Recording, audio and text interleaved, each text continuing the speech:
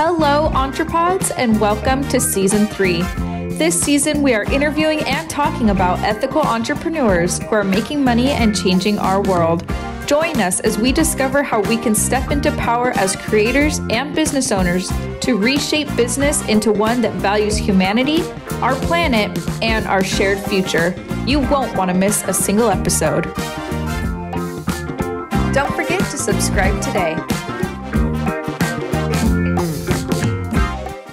I feel like what keeps a lot of entrepreneurs back from some of those big opportunities is they don't have financial confidence. They're not sure they can read cash flow statements and balance sheets. And so when they would get that big binder of how they might franchise, they're feeling intimidated. They don't know how to read it. So that's why I also love, let's get serious about money from, as soon as possible. Make sure you know how to read those things on your own. You have that confidence. You also know how to manage money personally, because then when you come to some of those decisions, you're going to know better what you're looking at, know the questions to ask so that you don't get taken advantage of, because there's plenty of people out there that are trying to.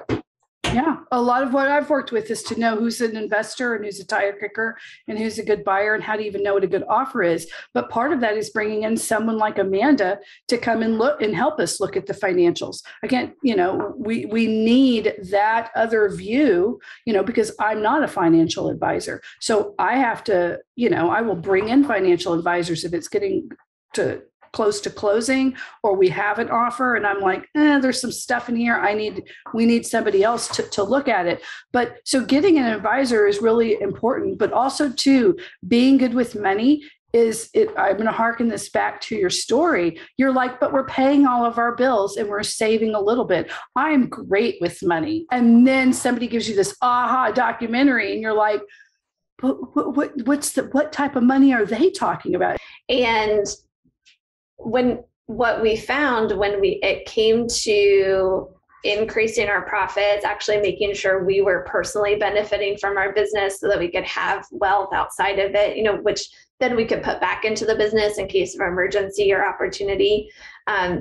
That actually was great for us personally. Even if we kept the business forever, it meant we felt more confident financially, we were more stable, and we could help the business scale and grow if we wanted to. It just increased our options.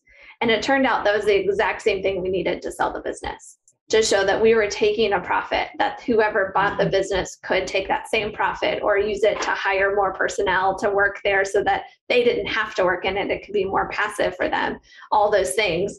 It's actually kind of funny how that works. It's making the business work for you is also going to make it work to sell. So that's exactly where I come in when I'm working with people, is talking about, okay, how is the business going? Is it working for you?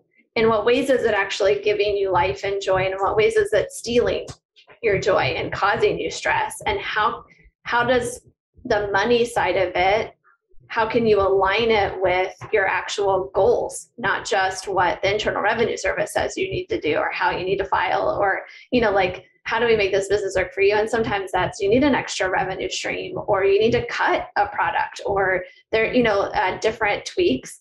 But coming at it from that lens of how do I make this business work toward my personal hopes, dreams, goals, financially and otherwise, I feel like even if that means the business stays smaller, or, other factors that people might think are kind of counterintuitive, it actually makes it work better longer term, and whether you stay in it or sell it.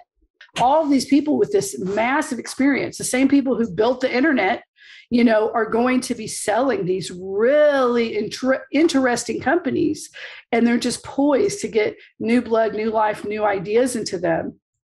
Then they're going to retire, or they're going to go and build something else. The thing is, retirement, there's a lot of people who don't want to retire. I never want to retire. I can't tell you how many stories growing up of people who retired and then they died 6 months later.